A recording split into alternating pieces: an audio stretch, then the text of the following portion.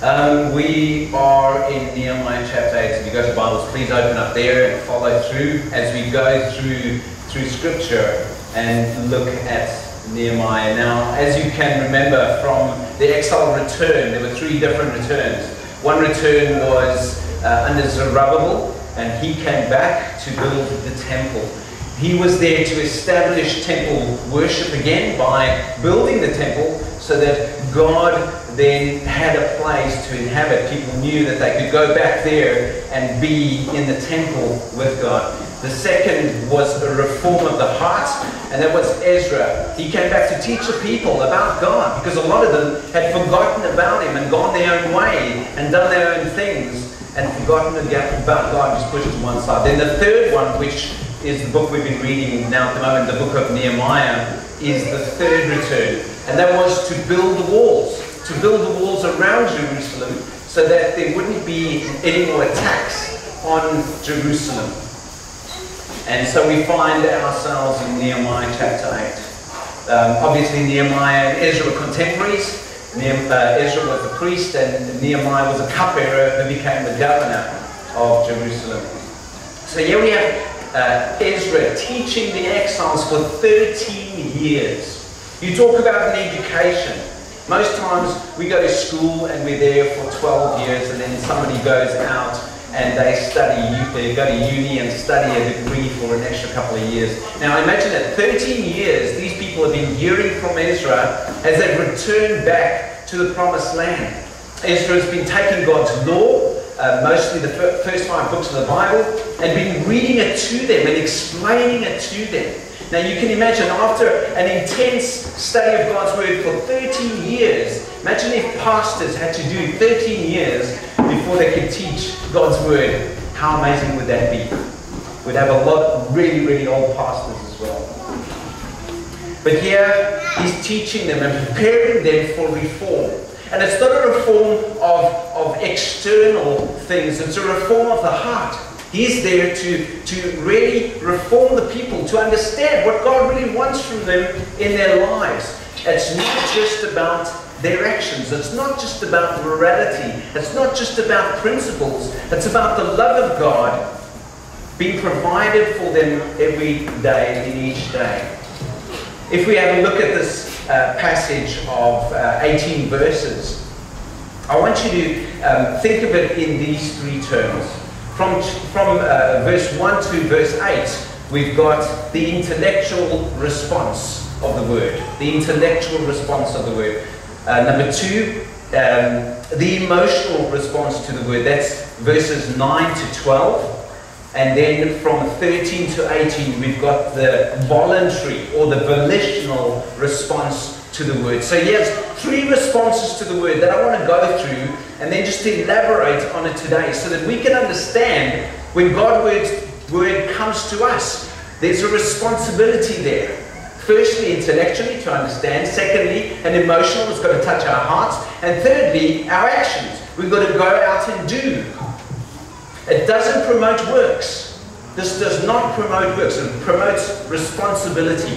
God has given us each one, under His word, responsibility that we need to fulfill so that His work can be done.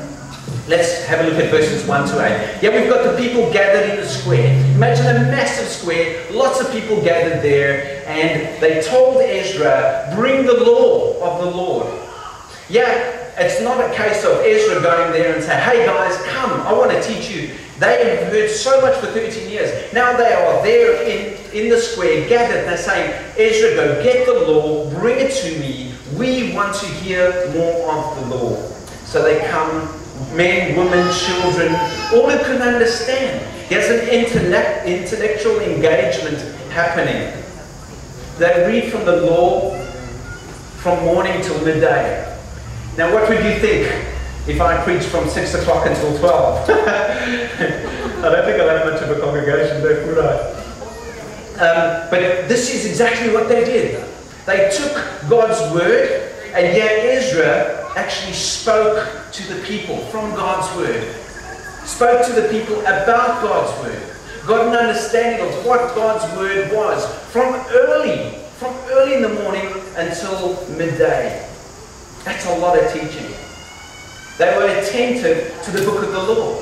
As he read, they accepted these things. They took them in and they thought about. There was a thought process that was going on to say, man, I understand what he's saying. I want to apply it to my psyche. It's got to seep into my head so that I can really churn it around and understand each word that is written in the law of Moses.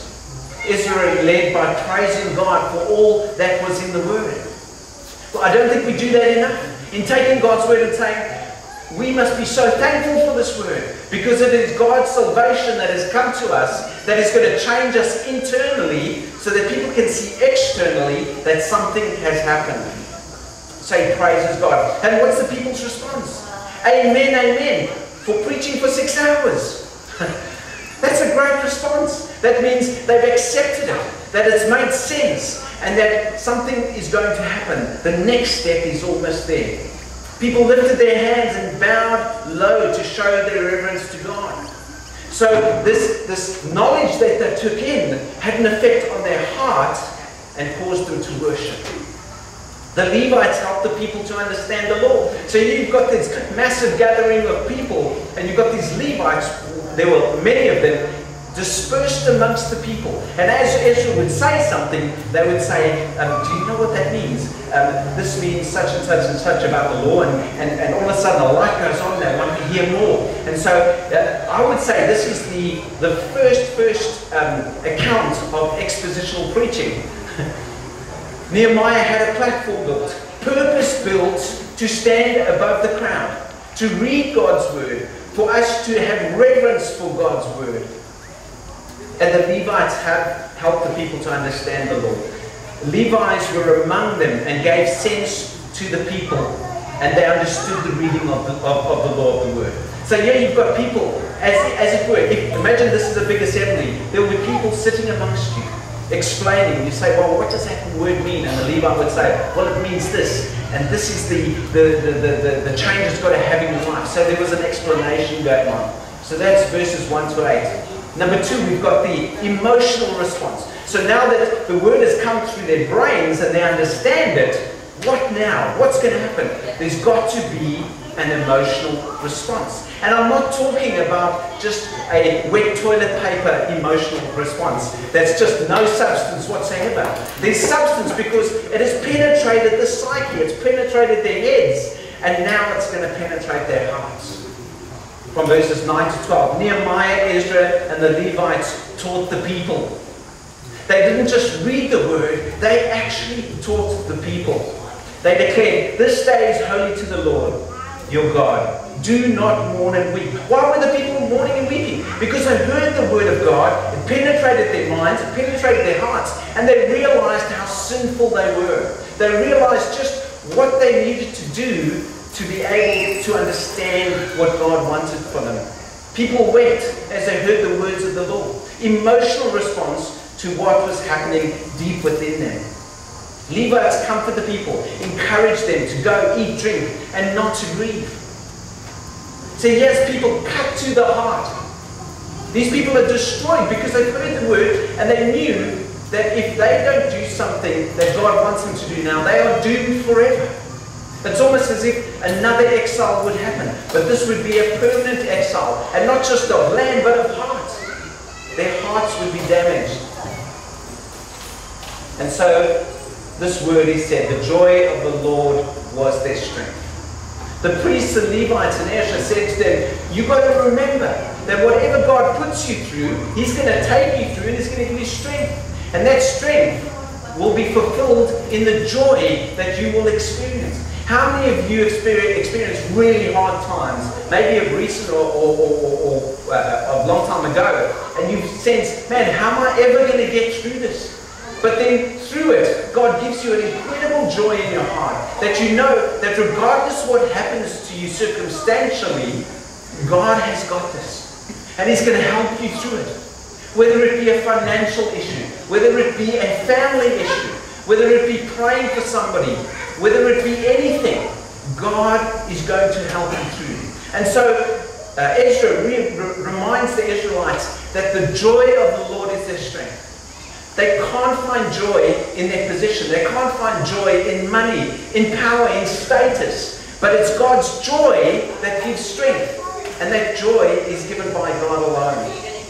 People turned from grieving to rejoicing because they had understood the words that were declared to them. So yeah, it's an understanding, but a change of heart as well. Then verses 13 to 18, we've got the final change. See, we've had the knowledge in the head, the change in the heart, now the change in what they're going to do, the volitional response to the Lord. Heads of fathers' houses, houses of all people, priests, Levites, come together to Ezra to study the Word.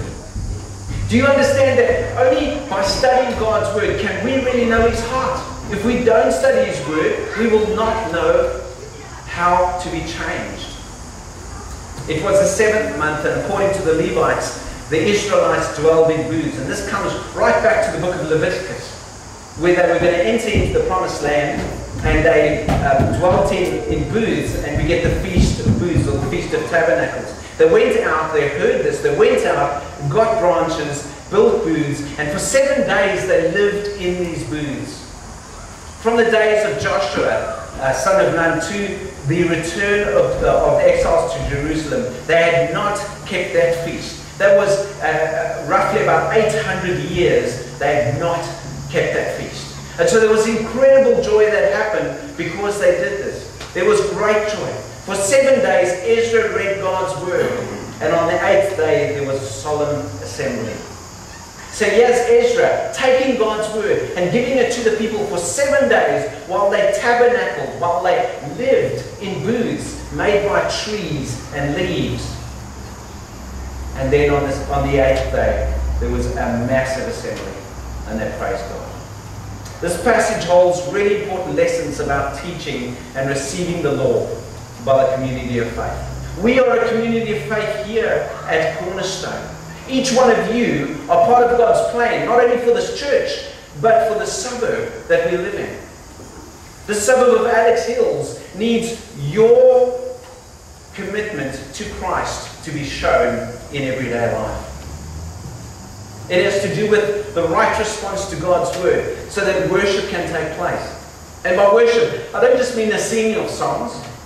We come to worship in the morning, and that's the person preaching, that's the person leading worship, that's the person praying, that's the person reading scripture. That is the worship of God.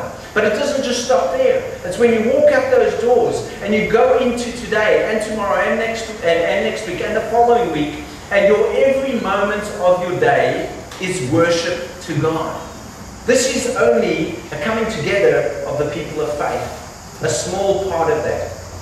Spurgeon quotes, he says, nothing teaches us about the preciousness of the Creator as much as when we learn the emptiness of everything else. Everything else is empty besides what God wants to do in your life. He can give it meaning. He can give it meaning. John Piper said, God created us for this, to live our lives in a way that makes Him look more like the greatness and the beauty and the infinite worth that He really is. This is what it means to be created in the image of God. God is most glorified in us when we are most satisfied in Him. If we are not satisfied in God, we cannot glorify Him. There is no way, there's no connection. There's got to be a connection to those two things. So when we read Scripture and digest it, it becomes part not only of our intelligence, not only over here when we take it in, but it travels to our heart. And it remolds our whole life as Jesus would have it to. If we read Scripture to purely have it as information, and that information doesn't have an impact on the way we live, we are on dangerous ground. We become like the Pharisees and the scribes. We become like the law keepers who were just interested in the law, but that only was intellectual, it wasn't emotional. And there was no response. When we read God's word, three things need to happen. And I want you to listen to these three things. First of all, there must be an intellectual response. An intellectual response when we take God's word and we read it. We must be cognitive about what we are reading. It's no use me reading in German and you don't understand German. What's the good of that? There's got to be a context inside which we can actually framework everything we hear. The words have to make sense. And we've got to take them in and we've got to process them up here, because this is the start of the whole process. Secondly, then there has to be an emotional response. First step has to do with the mind, the second has to do with the heart. By emotional response, I mean that it is God to move you. God's Spirit, being your conscience, has to impress on your heart what the next step is and what the truth is and what is being read. As you can see, it isn't the other way around. Having emotions stirred without truth does nothing in your life. If it's just an emotional response, then we're just like everybody else on TV who just jeer up the crowd, and once that's done and the emotion's gone, what is left? Absolutely nothing. Truth stirs the heart into action. Once the head understands, the heart follows, being cut to the heart, as the men were in the first chapter of Acts. They were absolutely cut to the heart. And then we get to step 3, important step. We have a voluntary response. In Acts, Peter preached. He preached God's word. He had a mass of people in front of him, and he said, this is what happened. And they were convicted and asked, what do we do now? So once it's coming to our heads and it's pierced our hearts, there's got to be an action, a responsibility. The truth of God, which is the Word of God, will guide you in an action that brings glory to God, and that is worshiping God. That is so important. If there's not an outflow of what you've just taken into your head, into your heart, then there's something wrong. There's a disconnection somewhere. I want to tell you a story, and I'm sure I've told some of you the story before, but it's really pertinent to what we're talking about today. One of my all-time favourite preachers, Alistair Begg. I've spoken about him before. He's a Scottish guy, and he's got this rich Scottish accent. I just love it when he preaches. He said that he went to a church that wasn't his own one day, and went and sat down. It was a big church, and had the big screens, and there was a countdown clock on both screens. And it's counting down, 4 minutes, and 3 minutes, and 2 minutes. And as it hits 0, the band starts to play, and guy walks onto the stage and he says, how y'all feeling? And he was like shocked. He says, how am I feeling? He says, I got out of bed, the wrong side of the bed. I kicked the dog. I fought with my children, got in the car, fought with somebody in traffic, was going to get into a parking at church. Somebody stole my parking, and you want to know how I'm feeling? And he was quite animated about that. He says, don't ask me how I feel. Ask me what I know. How I feel changes from one moment to the next because of what happens to me. But what I know is to be the truth of God that can change my life forever. And then he quotes the hymn, Praise My Soul, the King of Heaven. He says, praise my soul, the King of Heaven. To his feet thy tribute bring. Ransomed, healed, restored, forgiven. Who, like me, this praise should sing. What is it that we know as believers? Yeah, he's just quoted what we know as believers. Truth. We know according to the hymn, as believers, we serve the King of Heaven. Who is the King of Heaven? Jesus is the King of Heaven. Praise my soul, the King of Heaven. When we worship Jesus, we bring our tribute to him and him alone. Not to Mary, Joseph, not to the Pope, not to a pastor, not to a preacher, but to Jesus, to his feet. Why do we worship him? Why do we worship Jesus? Why is he worthy of worship? Well, let's have a look at what he's done for us. Ransom, as the song talked about. Mark 10:48 says, for even the Son of Man did not come to be served, but to serve and bring his life as a ransom for many. You have been ransomed from your previous way of life. If you're a believer in Jesus, Jesus has ransomed you. He's brought you back from your life of sin, from your life of misguidedness, for your life of destruction. Ransom, healed. By his stripes, we've heard it this morning already, Jesus has healed you. By him being beaten, by him being placed on the cross, he died in your stead. He died to give you a place in heaven. He healed you. Restored. Through the sacrifice that Jesus made, we are restored to a right relationship with God. We've been restored. Hallelujah. Before that action that happened, there was no restoration. There was always the idea of a sheep that was slain, and that pictured Jesus. But we have been restored and forgiven. Only the Messiah can forgive our sins and wash it away. And we are to sing the praise of Jesus, who has done it all. As you look at your life and you think of worship, as in Nehemiah's day, they worshipped God. How does that fit into your life? As you read Scripture, if you do, I hope you do. I hope you take Scripture and you open up every day and you read what God wants to teach you for that day. What does that Scripture do to you? Does it change your mind? Does it invade your mind so that your thought patterns are the thought patterns of what God wants you to think? Then secondly, as that happens, does it change your heart? As you go to work, does it change your heart? Does your heart bleed for people you know that don't know Jesus?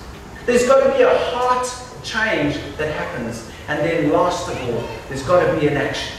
There's got to be a responsibility. We've got to act in the same way, in obedience to God, every day as we work together, as we serve God.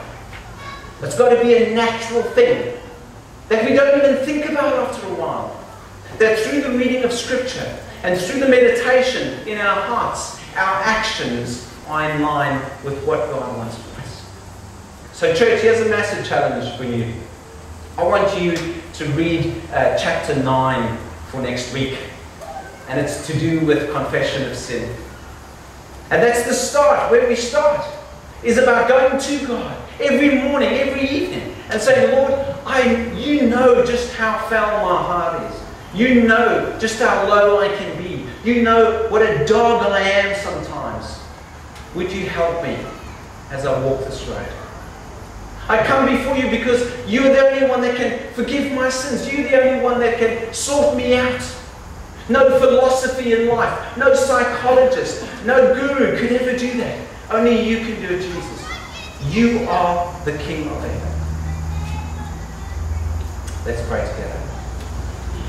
Lord Jesus, I want to give you thanks and praise for who you are and what you do in our lives. Lord, as we face this week, and there are going to be many challenges, Father, I pray that we face it with an understanding of Scripture, understanding what Scripture means to us, and being obedient to that Scripture.